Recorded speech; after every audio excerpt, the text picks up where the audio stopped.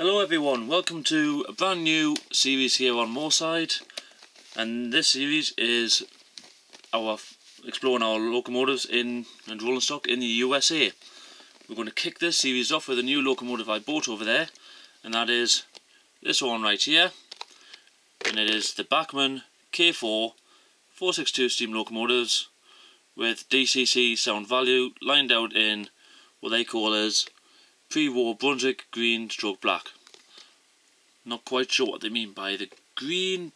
I would say gold, but let's get this unboxed on the track and have a look. One thing to say just before I put it on the track, this is what you get in terms of paperwork inside. Your quick start guide for Bachmann DCC Sound locomotives, fitted with sound technology by Soundtracks. Now when you open it up, stapled down the middle, it's designed essentially, once you get it unfolded, to be a nice thin leaflet like this. So we open up to the first page, just gives you a quick overview, quick start guide, pretty much basic introduction into DCC. And it gives you all the various details on throttle features, decoder features, specifications, lighting specifications, steam effects, and it says steam effects, 3 selectable whistles or air horns, varies with model, steam exhaust, chuff, short whistle, bell, air pump, steam release, brackets hiss, and a blower.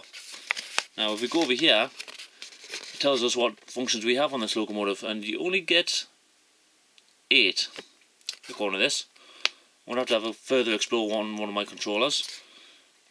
But we've got a headlight with F0, which is standard. F1, you got the bell. F2, the whistle. F3, short whistle. I couldn't get that to work in USA. F4, steam release. F5, nothing. F6, smoke if the locomotive is smoke equipped. F7, dimmer. F8, mute. It's also set up for running on DC layouts. Just put it on and off you go.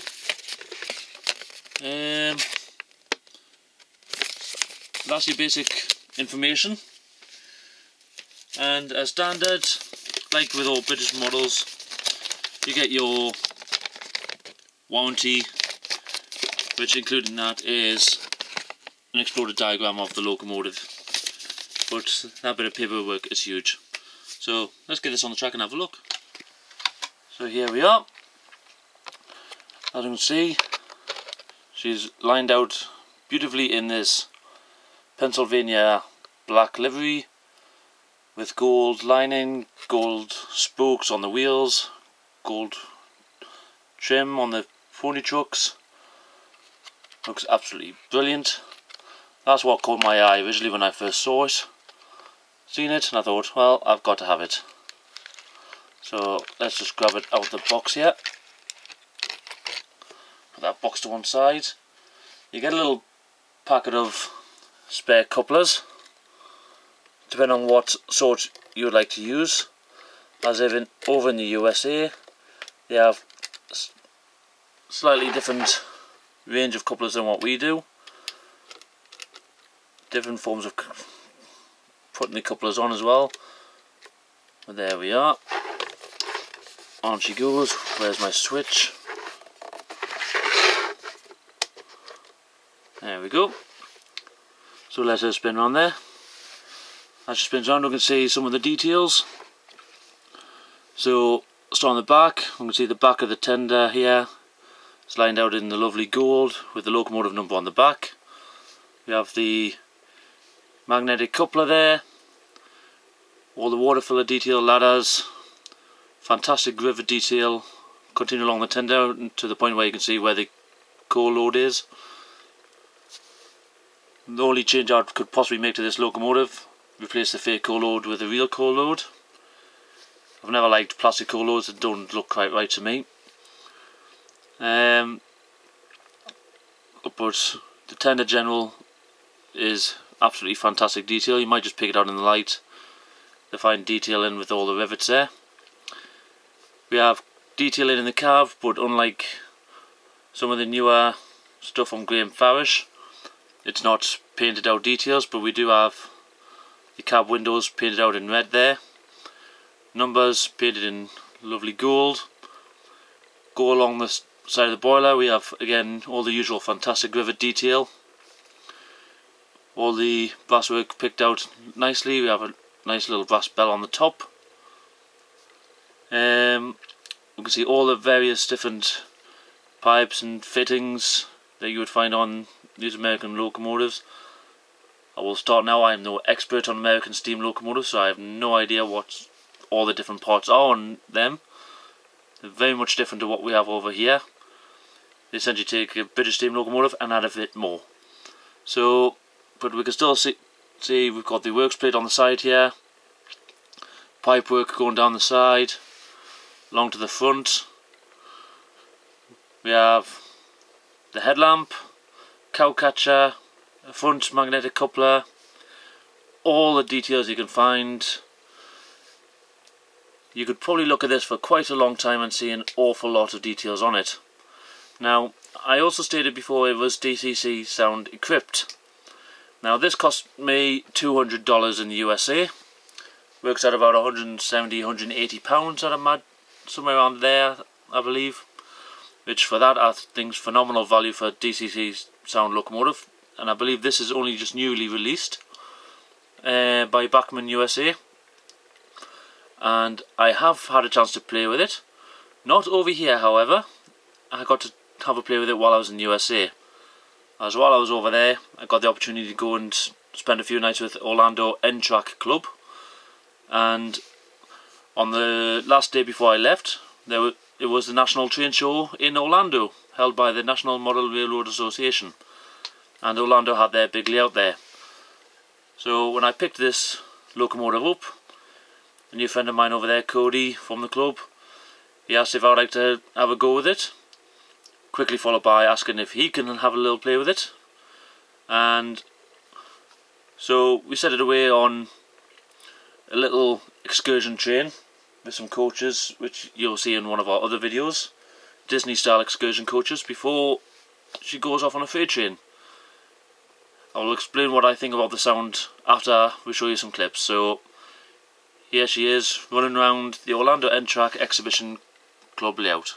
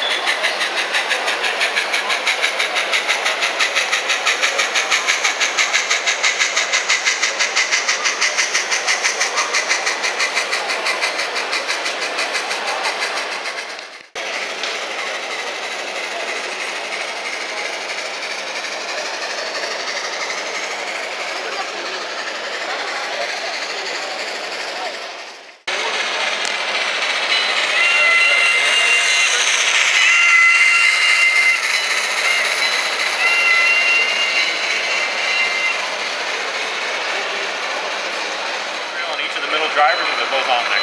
What happened to that house? Give it to him, yeah. He still has it, I think. Oh.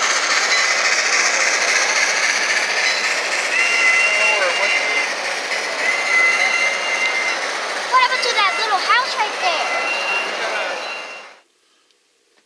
So, there we have seen this fantastic locomotive running around the Orlando circuit. What do I think of the sound? Sounds absolutely brilliant, I think. It could do with the dynamic braking on it, so that as you slow down it doesn't just keep chuffing. It actually slows down, clanks, and it's a bit more realistic, but in general the chuffing sounds are, I think, really quite good. The whistle, when I first heard it, I turned around and said, what on earth is that whistle? It sounded feeble for an American locomotive. And then I was told that they were the sort of whistles that were given to these style of passenger locomotives. The more commonly heard deep chime whistle, as which you hear on the likes of the Challengers, etc., were given to freight locomotives. I know which whistle I prefer, and it's not the one on this. I prefer that chime whistle. This one just sounds feeble. But we have to make do with it. I still absolutely love this locomotive. And because of its size, I think it will be seen quite regularly on Moorside. Perfect size. So we'll see what that looks like once we get it on some of our vicious stock. I might be tempted into another one in a different livery, or I might get one in the same livery and renumber it. Who knows? But for $200, I think it's an utter bargain. I get quite envious with my friends in the USA when they can get things like this for that price. And when it looks as good as that, I'm pretty envious. So I'm very happy I picked one up. I just need some specific coaches to go behind it. That will come. But can't think of much more to say about this locomotive. Apart from, I can't stop staring at it. It is absolutely stunning. Really is. I love the gold trims, the gold spokes on the wheels. Just makes it look like an elegant locomotive. What do you guys think? If any further comments or suggestions, leave a comment below. Subscribe for more. Watch our other videos. Give us a like. And if there's anything particular you would like to see in our new American series, we have a few things lined up. If there's anything you would like to see, again, leave a comment below, and we'll see what we can sort out. In the meantime, thanks for watching. Bye for now.